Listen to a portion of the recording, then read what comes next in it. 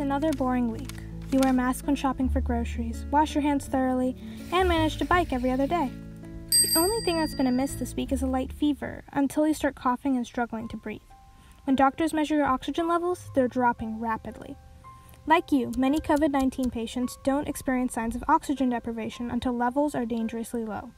Even as air sacs collapse in the lungs, the body subconsciously takes slower and deeper breaths, in a phenomenon known as silent hypoxia. Is there any way to combat silent hypoxia and discover low oxygen levels before it's too late? As it turns out, the pulse oximeter can do just that. Pulse oximeters latch onto your finger, ear, or toe and measure oxygen levels in your arteries. They're accurate, reusable, and easy to use, and you don't even have to draw blood.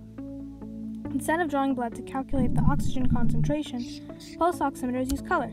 Colors that we see in everyday life are just the different wavelengths of light reflected by objects.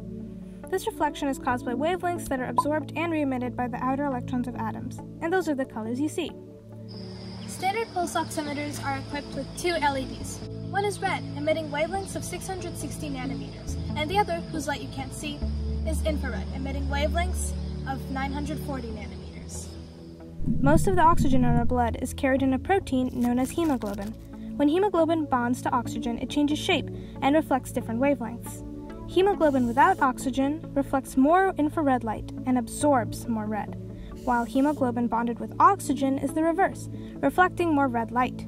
You can see this effect when you get a cut, because fresh oxygenated blood is a brighter red. As you can see on this graph, the higher the curve is, the more light the hemoglobin absorbs. Because pulse oximeters have to measure the ratio of oxygenated blood in the arteries, we have to make sure veins don't skew our calculations. Luckily, artery blood volume fluctuates with our heartbeat, while venous blood volume stays relatively the same. Because of this, pulse oximeters can easily record the amount of light reflected using a detector, separating out the fluctuating blood levels from the steady ones. The ratio of red to infrared light is translated into a value, SpO2.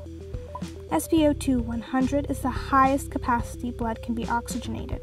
The average levels are 92 to 97. You should be concerned when values dip below 90, even if you don't feel out of breath because of silent hypoxia. Pulse oximeters are an instantaneous and easy warning sign, not just for COVID-19, but for other respiratory diseases.